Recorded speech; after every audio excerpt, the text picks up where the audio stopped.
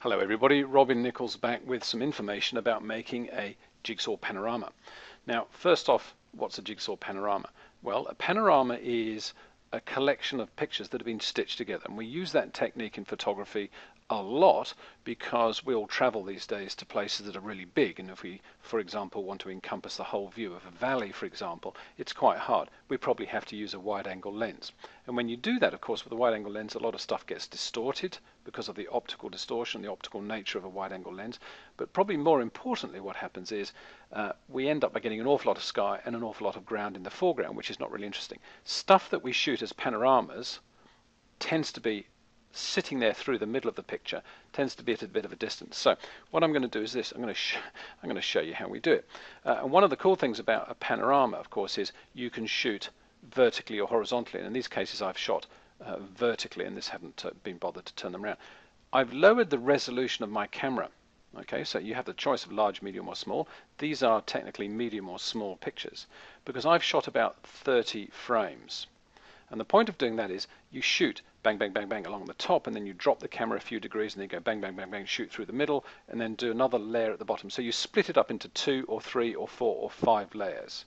The reason, of course, for lowering the resolution is to give your computer back home a bit of a chance of actually stitching it together, because if you shoot like 50, 60 megabyte files, there's no way on earth this is going to stitch, or certainly not in less than an hour or two. So I've lowered the resolution. And as you can see here, I have, well, maybe you can't see here, I have a whole bunch of, this is actually the city of Fez in North Africa, and we went up to a viewpoint. It's fantastic. So I shot loads and loads, and here I'm going panning to the right, coming back again, and then panning to the right, lower down. So I've got loads and loads of pictures. Each one is 14 megabytes. Okay, so it's, reasonable resolution. You can see here under the window menu, these are all the pictures I've got open. So one of the tricks, of course, when you're shooting panorama is, certainly in the jigsaw panorama, is to make sure that you lower the resolution. Number two is you don't necessarily have to go in the same direction all the time because the software will find matching bits to line it all up with. Number three, it's very important probably to shoot in manual metering mode so that the light doesn't change from picture 1 to picture 30 or whatever you're using. Number four, it's very important to possibly put it into white balance custom, and so the color doesn't change. The fifth tip I can give you is to set the focus to autofocus, because if something, it's a bit of grass or a tree or something in the foreground and the camera focuses from the distance to something in the foreground, it will change the shape of the frame and give you stitching problems. And that's about it. So you can use a tripod, or in this case I just shot freehand. And the nice thing about these panoramas, let me just actually get this underway and then I'll carry on chatting. So in version 11 of Photoshop Elements, of course, Photomerge has been shifted from the File New menu to the Enhance Photomerge menu, and I'm just going to choose Panorama. I'm going to choose Auto. I'm going to say Add all those open files, and it's going to go, Are you serious? And I'm going to say Yes, and I'll click OK. So unbelievably good software, because it will actually find pictures that are horizontal, find pictures that are vertical, and rotate them. It'll think about it for a good while, and hopefully it's going to put them all together. Now, I actually have tried this a couple of times, and I do know it works. Another advantage is, and for me this is a creative thing, is you never quite know what shape it's going to come out, because of course as you're kind of shooting along the top and then down the sides, there's no way you can get them totally rectilinear, so that when it stitches them, they're going to be a little bit like I suppose a jigsaw that's been picked, a completed jigsaw that's been picked up and then dropped, and some of the bits have come off the edges. One of the things I do urge you to, though, is just make sure that when you're doing it, don't miss anything out from the middle of the composition, because that's the worst thing. If you get this beautiful composite of, say, 30 pictures, and there's a big sort of square hole in the middle because you forgot to shoot that. So that is one thing that's a little bit of a pain. What I tend to do when I've shot the jigsaw panorama, and I'll shoot my foot to begin with, or just an outer focus camera bag, shoot all the frames, and then shoot the camera bag again, just so I know that those are the components for my jigsaw. And when I've done that, you can actually just go and shoot a couple of wide angle shots of the whole scene, just in case there's a bit in the middle there somewhere that you need to use to fill in the gap. You can see things are working at an amazing speed in the background. I do have a lot of RAM in my computer, so it seems to be handling this quite nicely. And I think I've got probably 20 or 22 frames here.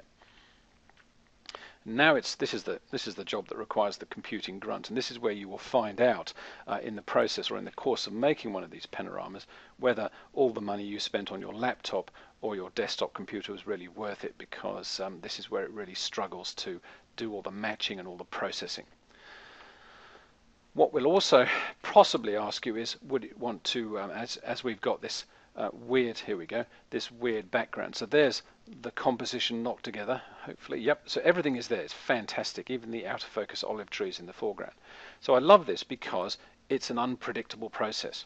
Would you like to automatically fill in the edges of your panorama? I'm going to say yes, because I know it's not going to do it, because it's going to come and say, I haven't got enough memory. If you really want to get this happening, and you see this is still 800 megabytes, even though they're low resolution, you would have to go through and reduce the resolution of your files, your original files, probably by 70%, and then it'll more than likely do it. But it won't make a very good job of filling in around the olive trees at the bottom here. All this checkerboard means there's nothing there. And so it's just going to bodge it and throw in all sorts of stuff in there. So it's a bit gimmicky.